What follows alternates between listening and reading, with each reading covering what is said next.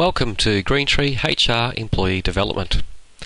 HR Employee Development is a fully integrated module in that it's fully integrated with the payroll and HR modules within Greentree. HR Employee Development allows you to set up review scheduling on employees. So as we can see on this employee here, if we click into the Development tab, this employee has actually got 3 review schedules set up on them.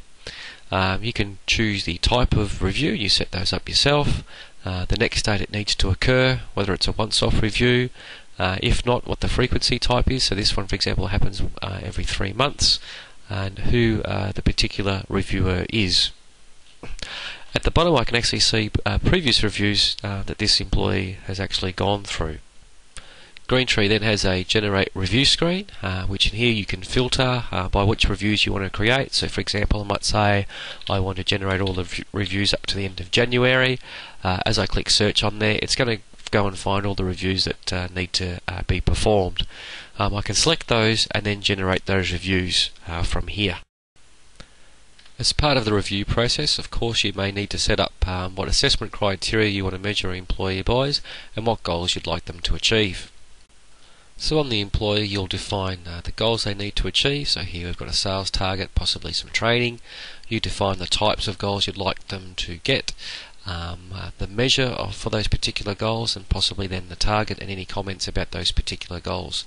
Further to that, general assessment criteria.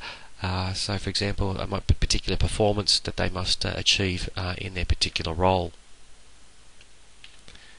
Then of course, from all that information you'll actually perform the reviews themselves. So here we can see an actual review. It's for Amanda. We can see here that it's a performance type review, the date it's actually due, the reviewers who are actually reviewing Amanda in this instance, a summary about this particular review as well. Coming through then are the goals, of course, and the actual results in relation to those particular goals, also the assessment criteria, and also the results of that particular assessment criteria and comments about those. The review then would obviously lead to some outcomes. So moving across here to the outcomes, so salary changes can be recorded on the review, any promotion or positional changes, and any future training requirements as well.